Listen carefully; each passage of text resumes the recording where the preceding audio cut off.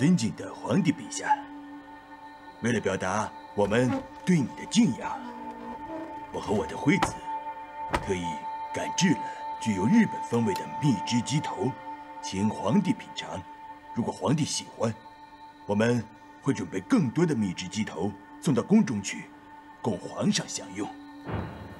哈哈，还是西岩太郎先生有心呢。啊，朕越来越觉得这鸡头好吃了啊。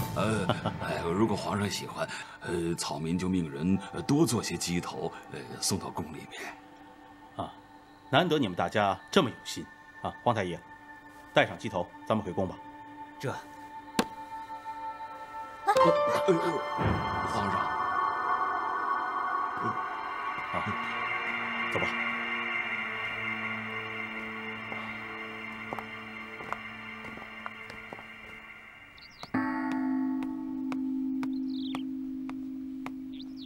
月儿，哎，倩娘，你也在这儿啊？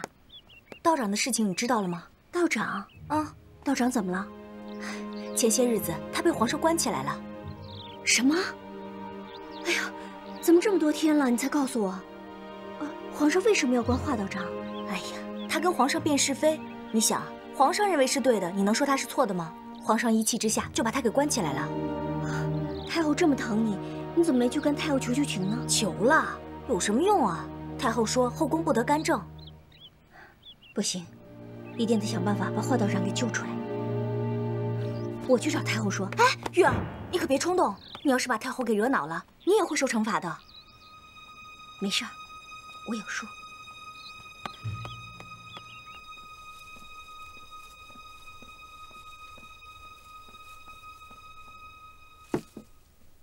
禀告太后，花冠使女玉儿求见。让她进来吧。这。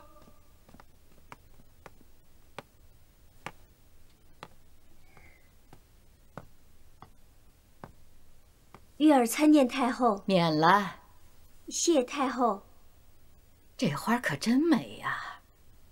想不到玉儿养的花开的是越来越漂亮了。太后啊，说到培育耐冬花，玉儿只能算是学徒呢。哼哼，真是高手在民间呐！这株耐冬，2种花色已经让人称奇了。还有更厉害的养花高手吗？有啊。 华灵道长就是此中高手。原来他没有出家的时候，他家培育出来的耐冬花，那是全即墨都是最有名的。太清宫里的降雪，若不是仗着600年的高龄，恐怕都要输给他培育出来的鹤顶红呢。那红的艳的都能滴下来。哦，没想到华灵道长如此多才多艺呀！可不是嘛，玉儿的手艺呀，就是向华灵道长学的。 只可惜玉儿进宫以来，一直都没有机会见到华灵道长，不然可以向他请教请教，争取早日培育出更美的耐冬花，让太后欣赏呢。好机灵的小丫头，你是不是听说华灵道长被关进大牢，你担心他了？嗯，才编出这样的瞎话来骗老身。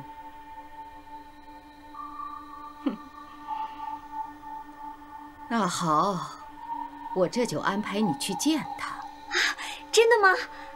太好了，谢太后。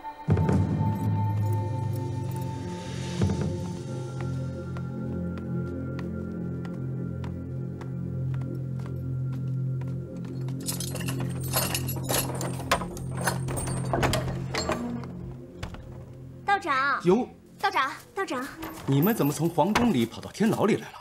给你带好吃的了。哎呦，嘿嘿，还是太后开恩。嗨，是玉儿机智聪明，说你多才多艺，曾经培育出鹤顶红，还把太清宫的降雪给比下去了。啊，他说要到牢房里来向你请教培育耐冬新品种，太后就答应让我们进来了。素烧茄子盒，我最爱吃啊！哎，你刚才说什么？我什么时候成花匠了？别瞎说，万一太后一高兴起来，让我去御花园里面培植耐冬花。 我不会，这不露馅了。瞎说！我才管不了那么多呢，只要能见到你就行了。哎呀，别想那么多了，快点吃吧，道长。怎么了，道长？这个菜不合你的胃口吗？我跟你们说件事儿啊。之前赤凤仙就关在那边。临走的时候，他跟我说过这么一件事儿。告诉你个秘密，我们家酒楼那鸡头不能吃，里面加了让人上瘾的药。上瘾的药？什么药？什么药我不知道，反正就是让你吃了还想再吃。他还说呀，说皇上是他的男人，不管怎么样，他一定要劝诫他，不能再吃这个鸡头了，不然的话就有生命危险。我一开始只当他是个疯话，但是仔细一琢磨，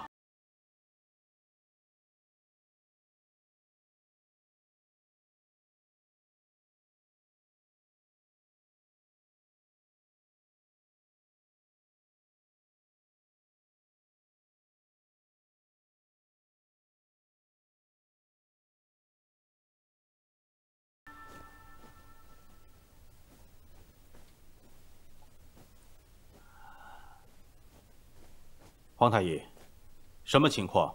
直言相告，不要隐瞒。回皇上话，目前只是肩背处略有红肿，还无法确诊。你见过图那野后背的大背疮？朕会不会？皇上不必紧张，图那野讳疾忌医，直到病毒发作受不了了才就医，错过了最佳治疗期。皇上肩背处的红肿还未搞清楚起因，臣以为先服用一些清热解毒、活血化瘀的药先防着，待观察几日，确诊后再对症下药。你们两个呢？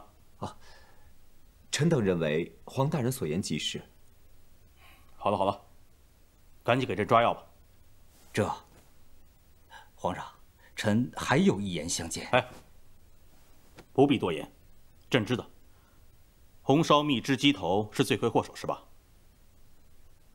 有点言之过重了吧？不要小题大做。皇上珍重。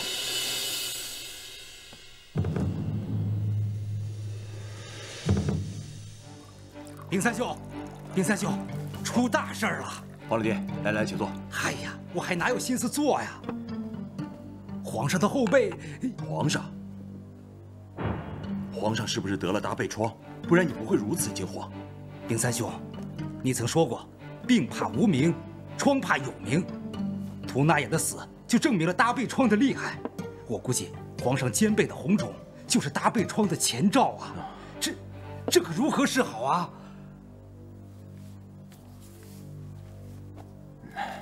皇老弟啊，太医院里太医众多，何愁此大背疮啊？哎呀，冰三兄，你就别揣着明白装糊涂了。我们太医院的太医多为庸医，无真才实学。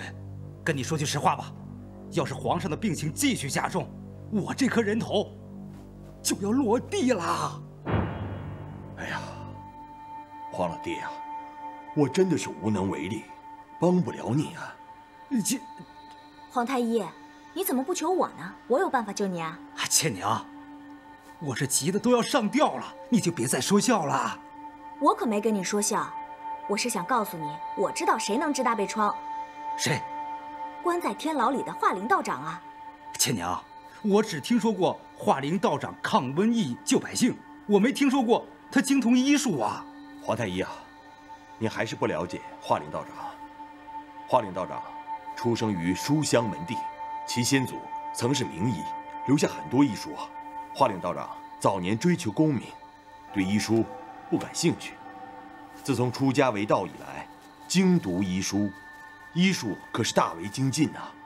哎，即墨那场瘟疫的平息，那就是华灵道长找来的古方啊。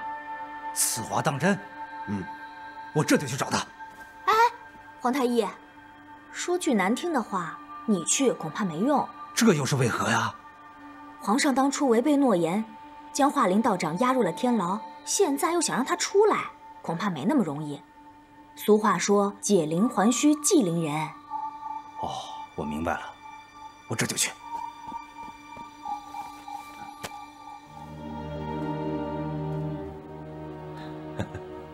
陈叔，道长看病治病的功夫远不如你，你说他能行吗？华领道长是治心病的人，他给皇上看病，自然不行。不过，这是华领道长走出天牢的千载难逢的机会，只要我们里外配合，华领道长走出天牢就大有希望。太好了，那你说我能做什么呀？我马上写个治大背疮的方子。你先进慈宁宫见太后，然后再想办法进天牢，把她带给华领道长。好。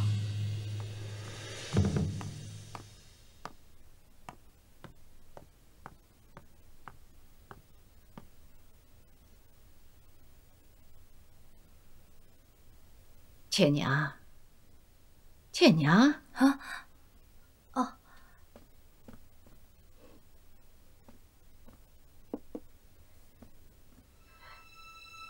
看你心事重重的，在想什么呢？哦，前2天崂山太清宫的道友传来口信儿，说太清宫有一些急事要请示道长，可是道长现在被关在天牢里，我又见不到他，所以……哎，我以为多大的事儿呢，就想进天牢啊？这事儿简单呐，我让李公公帮你找人，放你进去，当面请示道长不就是了？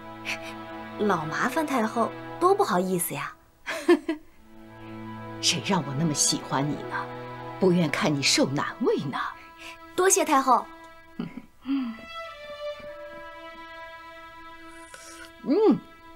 轻点儿，轻点儿。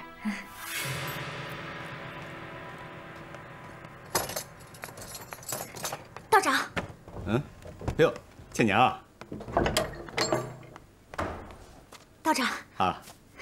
给你送些吃的。什么好吃的？都是你爱吃的。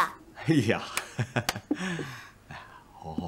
道长，我见到了宫里的皇太医，他告诉我皇上得了大背疮。已经有大臣得了此病丧了命，皇太医急得头发都白了。这么严重？那皇太医怎么说？皇太医急得团团转，陈叔已经把球抛到你这儿来了，说你能治。我哪会治病啊？这个陈叔早就想到了。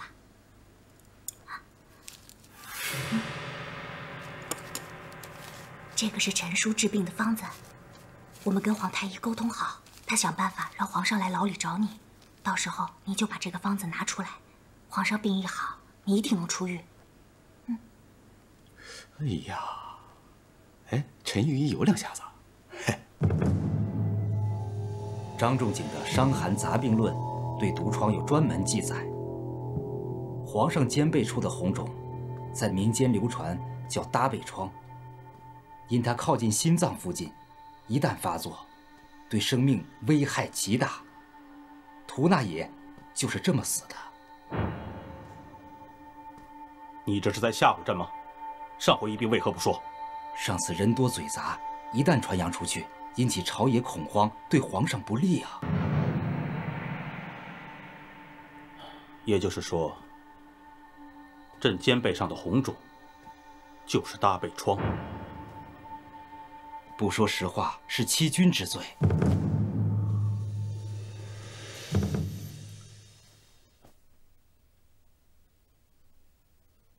这搭背疮能治吗？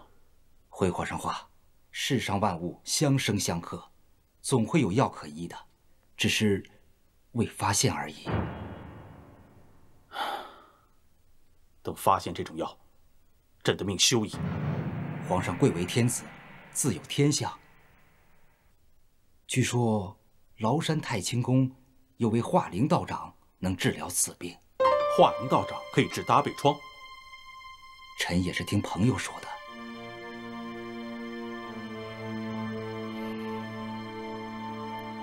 他不会为朕治病的。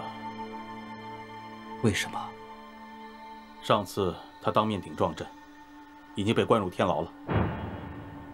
这个人认私理儿，朕若不向他认错，或是向他讲明关他的理由，就算把他放出来，他也不会为朕真心治病的。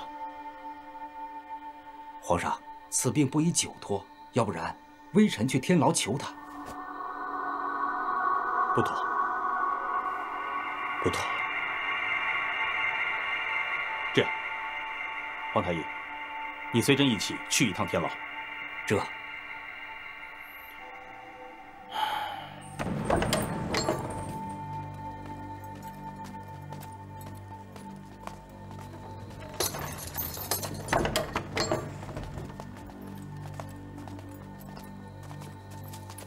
这2个囚犯死不悔改，牢头叫你点化点化他们。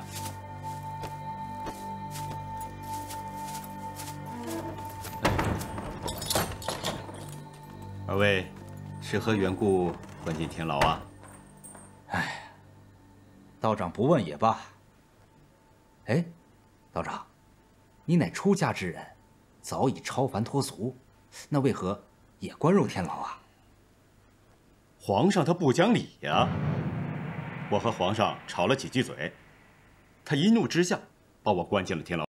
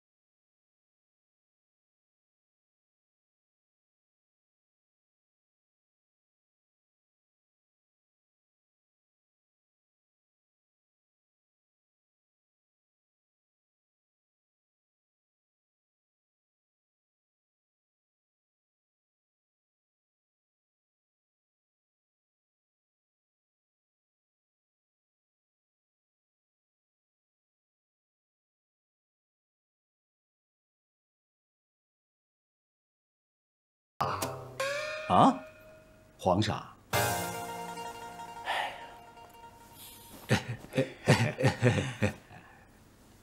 你认出朕来了？哎呀，天子之气，震撼四方。更何况这么一个小小的牢房，怎能够压得住你呢？贫道早就看出来了，皇上，今天能够亲临天牢和贫道一起聊聊天，我非常高兴。这足以表现您的建议是非常有诚意的。皇上如此礼贤下士。 我甚为感动啊！皇上，你放心，你的背痛背疾，我一定会帮你治的。好，你能够不计前嫌，实乃盛大之人。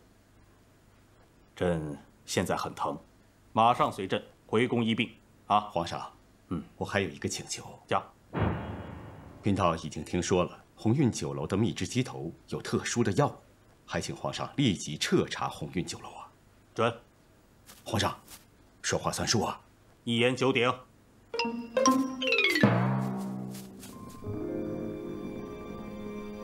请。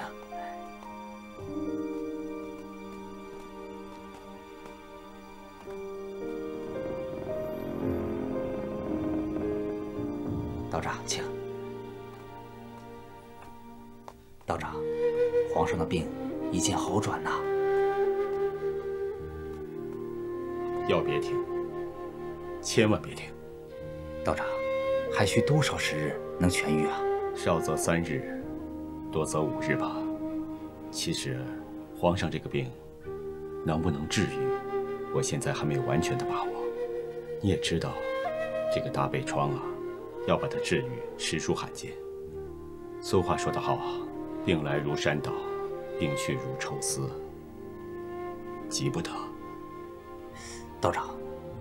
治疗大背疮的药方，能否透露一二啊？这样，如果这一次皇上龙体能够痊愈，那我就把这个大背疮的药方交给你。其实我呀，也是从古书上面摘抄下来自己配的。啊，好，道长请。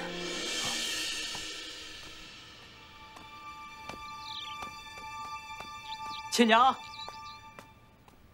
御医，亲娘，蒲先生，蒲先生，哎，玉姨来了。玉儿还没回来吗？我听说道长被皇上关到天牢里了，我就赶紧赶过来了。怎么样，道长出来了吗？他已经出来了，现在正在想办法给皇上治病呢。那玉儿呢？玉儿还被留在宫里。你来的正好，我们可以一起想办法。哎呀，要是能见到太后就好了，我一定会把事情跟她说清楚的。太后倒是很喜欢你写的崂山轶事，跟我提过好几次呢，还说想见见你。这样吧，我来帮你安排。太好了。来，到屋里说。哎，好，来，走走。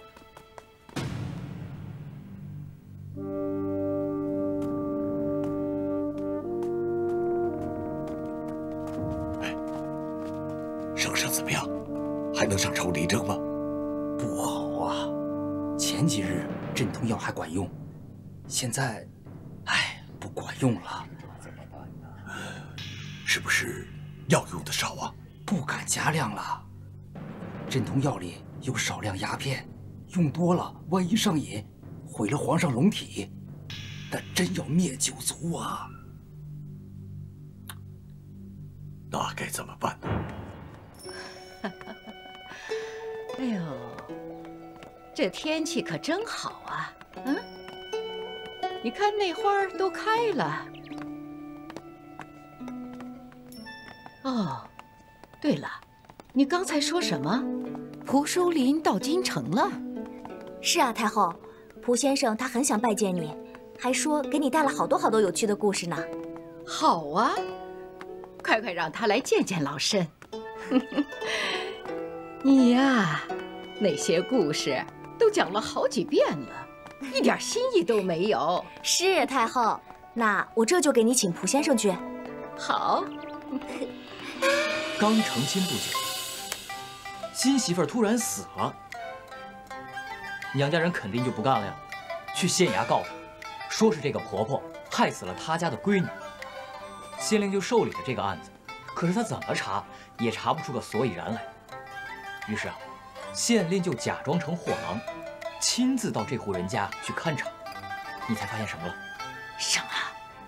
他发现啊，这户人家习惯用有毒的虫子来喂他们家的鸡，比如说蜈蚣、蝎子、蛆鳝，什么有毒喂什么。到后来啊，这些毒素都积聚到哪儿去了呢？哪儿啊？鸡头。啊？人吃了鸡头便被毒死了。县令发现了之后，茅塞顿开，于是啊，这案子就这么告破了。哦，是这个婆婆用鸡头害死了新媳妇儿，对不对啊？你们谁都想不到吧？其实啊，是这个新媳妇儿自己把自己给害死了。啊！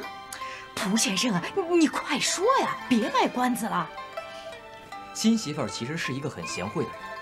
一天呢，婆婆家请客来了很多客人，新媳妇儿就杀了一只鸡，把鸡肉都用来招待客人，自己吃了鸡爪子，还有鸡头。于是当天晚上，她便一命呜呼了。鸡头？哎，亲娘怎么了？让鸡头给吓着了？虫毒？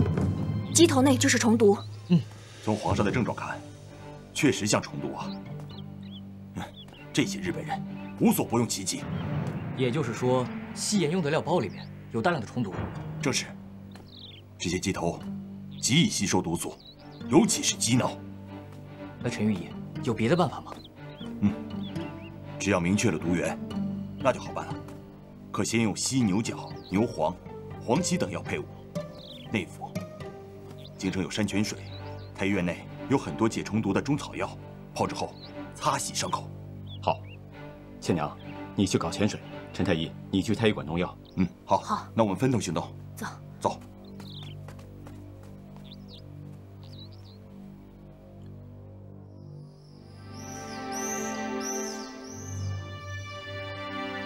道长，此次朕命悬一线，多亏你的良方，你救驾有功啊。这个是皇上洪福齐天，贫道只不过是尽了一些微薄之力。哎呀，你怎么也像别人一样与朕说起客套话来？这次的病症十分凶险，可这究竟是从何而起的呢？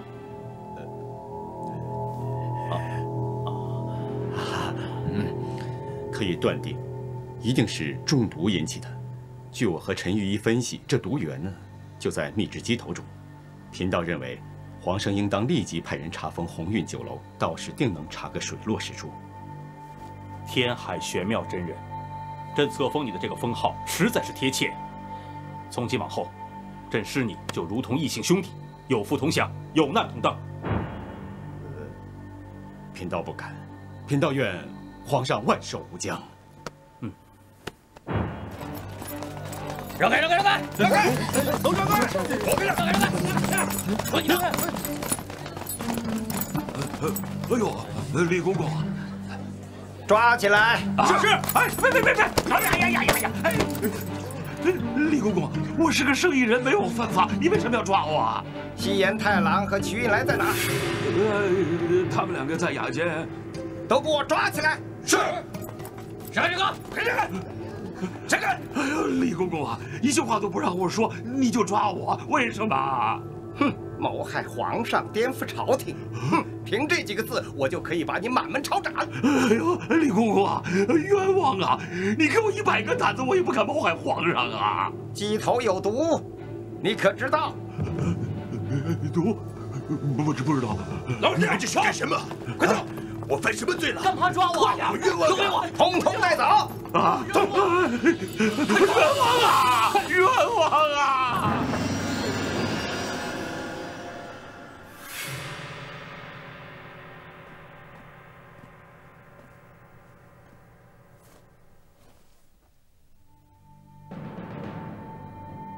迟耀祖，草民在。朕前些日子经常光顾鸿运酒楼，酷爱吃那儿的蜜汁鸡头。这其中可有何缘故啊？我什么也不知道啊，因为这个熬制蜜汁鸡头的秘方一直是西岩太郎掌握啊，他什么都不跟我说，我哪知道怎么回事啊？对啊，每次做蜜汁鸡头的时候，他就会往锅里放一个小药包，小的也不知道里面装的是什么。这么说，你们都不知情喽？草民确实不知情。你们是知道的，小药包里就放了一点罂粟壳。小祖，你是知道的吧？李公公，在。你马上带着西岩太郎一起去鸿运酒楼搜查药包。这，带走。起来！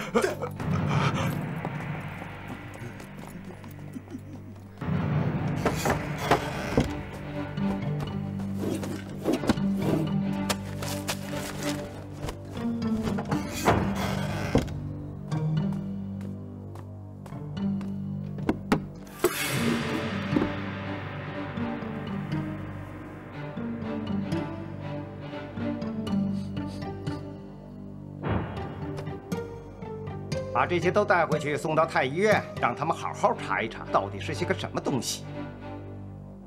哼，这不过是做汤用的香辛料，怎么可能使人中毒死亡呢？给我闭嘴！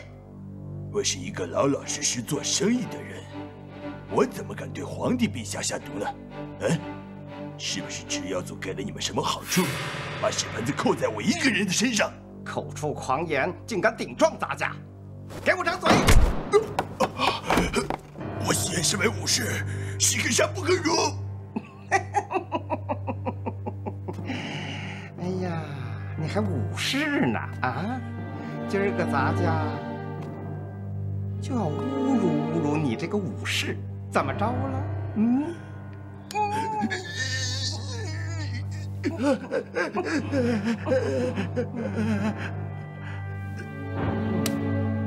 还武士？武士就该真刀真枪的干，偷偷摸摸的你暗中下毒，你什么东西？我没下毒，给我带走！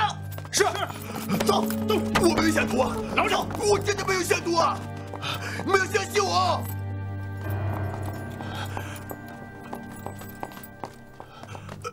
为什么？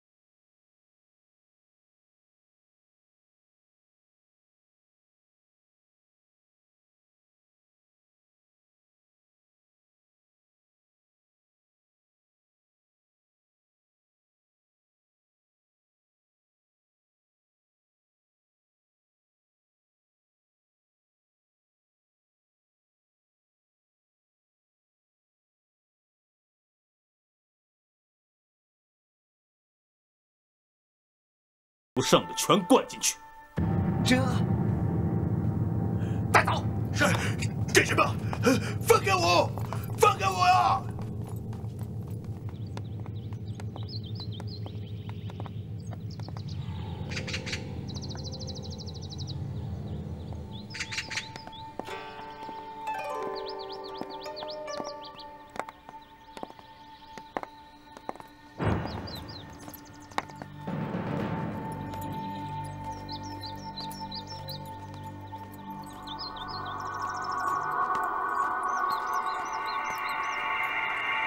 惠子小主，碰见这种事情真晦气，皇上肯定在忙国家大事呢。可是我想见皇上。没事，我们先等一等。是。你们两个往后可不能乱说。你看他死的那个惨呐，硬是往嘴里塞了好多的毒药，2只眼睛都凸出来了。顺喜公公，你说一个日本人客死异国他乡，魂魄还能回去吗？他活该，谁让他想谋害皇上呢？这个西岩太郎自食其果，皇上盛怒之下亲自批的。快走！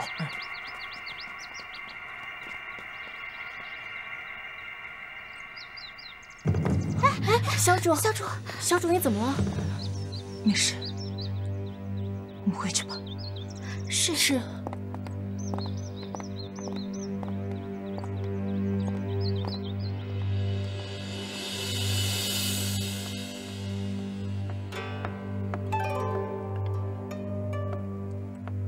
月儿，你一定要帮我梳一个漂亮的发髻。惠子贵人怎么样都好看。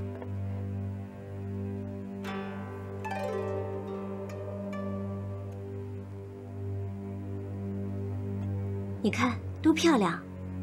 惠子贵人，我去给你把茶具整理一下。皇上不是马上就要来了吗？你也快点。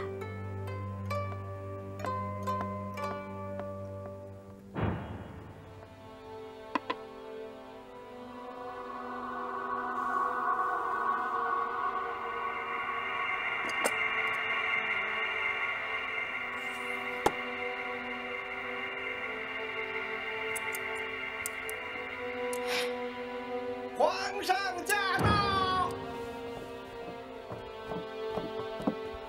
给皇上请安。贤惠子，你还不给皇上跪下！你还我父亲！胡家！放开我！放开我！你还我父亲！你放开我！你还我父亲！还我父亲！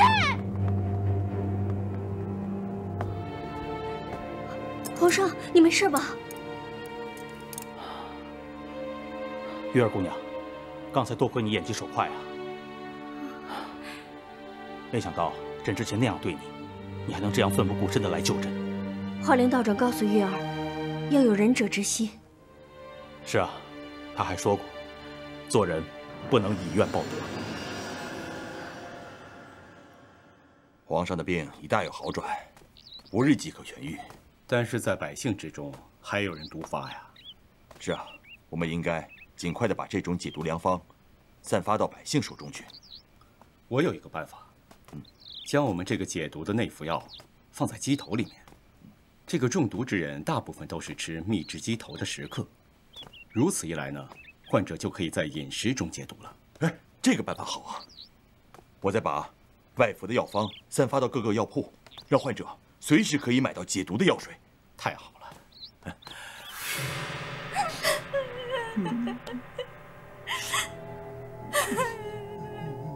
爹，来京城就像做了一场梦一样，还是噩梦。梦醒了，一切都变得更坏了。凤雪啊，爹爹连累你了。但是爹爹也是受西岩太郎的连累，现在全完了，关进死牢了，就等着秋后问斩了。爹，我就是不死心，我我就差一步就登天了。现在又把我关进来了，爹。不过，都是天意啊！不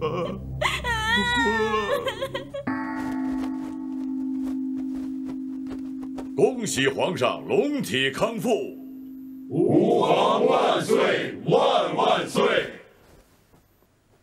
众卿平身吧。谢皇上。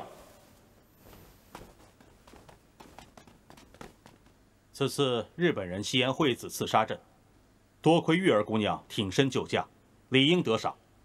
宣玉儿觐见。宣玉儿觐见。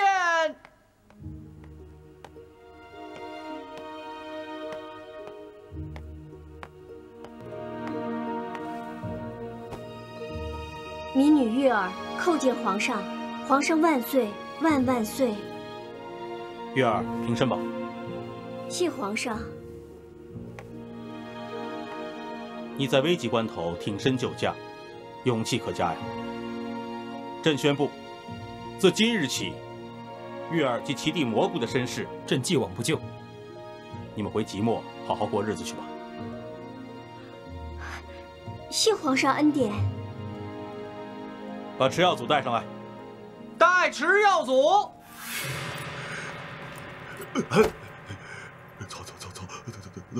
罪名叩见皇上。大胆迟耀祖，竟敢伙同日本人来毒害朕！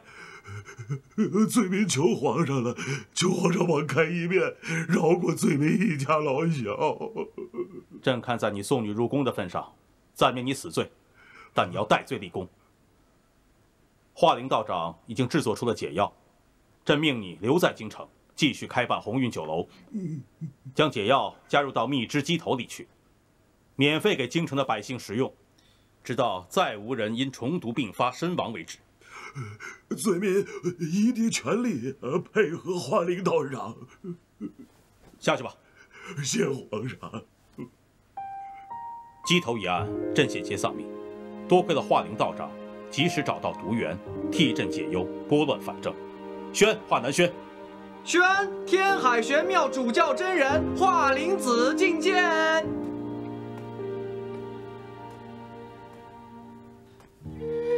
贫道参见皇上。免礼。谢皇上。华南轩，你让朕怎么赏你啊？皇上此次染病全靠了陈秉三、陈御医，如果皇上想赏赐，还是赏赐给陈御医吧。哼，华灵道长毕竟是华灵道长了，有功而不邀功，行为可嘉。陈御医那儿，朕自会赏赐。既然你不要赏，朕就给太清宫拨银5000两，供你用来修缮道观。谢陛下。虽然朕的虫毒医治好了，可百姓还在疾苦之中。朕只有当所有的百姓都好起来，才能彻底放心。我看你和陈御医就在京城多留几日，替朕医治百姓的病患吧。遵旨。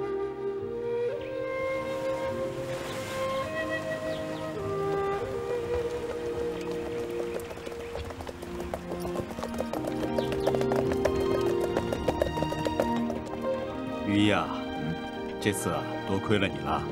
百姓的病情才得到了控制啊！道长客气了。如果不是道长医治了皇上的大胃疮，又解了皇上的心病，事情啊不会这么容易解决的。我是跟你学的。我说你们两位这个婚事到底什么时候办呢？我听他的。我听你的。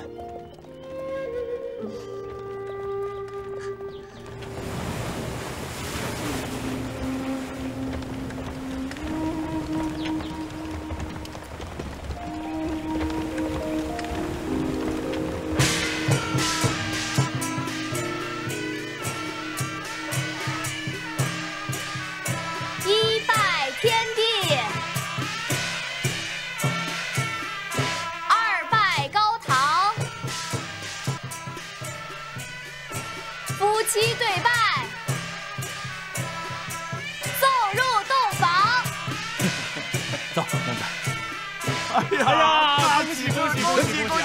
哎呀，恭喜！谢谢了。大喜事儿，咱喝酒去。那边吧，走。走。太平常。啊。